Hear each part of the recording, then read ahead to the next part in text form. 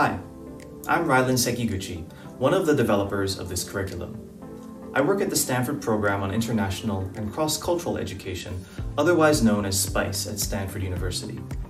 If you haven't already seen our first video, we showed you how to get started with What Does It Mean to Be an American, which is a free web-based curriculum for high school and college students. In this video, we'll take you on a tour of the lesson on civic engagement.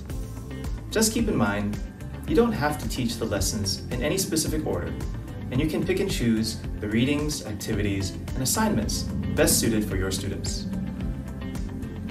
Teachers, if you haven't already, be sure to create a login in order to access the additional notes and directions that aren't available to students. After logging in, go to the teacher's side of the drop-down menu and click on Civic Engagement.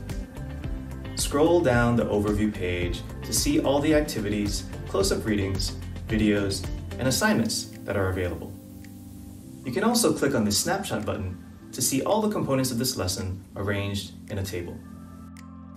You can familiarize yourself with the subject matter by reading the lesson introduction and materials and teacher preparation pages to get information about the content of this lesson and to know how to get ready. A reminder that you can print PDF or Google Doc handouts for students from this page. We've also connected with Google Classroom, so you can link the lesson materials directly to share with your students.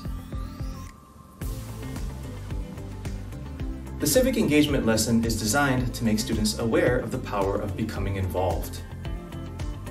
After students define and discuss the types of civic engagement, the readings in Close-Up 3, Civically Engaged Americans, may help them expand their ideas of how to become more involved. The inspiring stories of Sylvia Mendez, Mitsue Endo, Branch Rickey, Claudette Colvin, and Harvey Milk show that everyday people can make a difference. Day 2 includes interviews with high school and college students who talk about their own civic engagement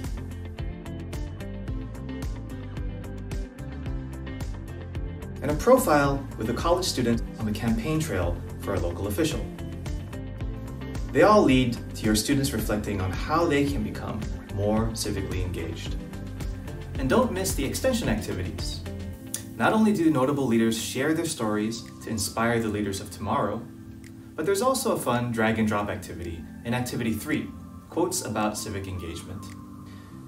There are more than 24 quotes about civic engagement that require students to analyze and categorize them into 4 groups. And at the end of the lesson, teachers can encourage students to take action on issues and subjects in which they have a personal interest, all part of putting civic engagement into real-life practice. I hope you enjoyed this tour of the civic engagement lesson. Check out the other lessons on immigration, civil liberties and equity, justice and reconciliation, leadership, and U.S.-Japan relations. And if you have any questions, feel free to get a hold of us via the contact page on the website.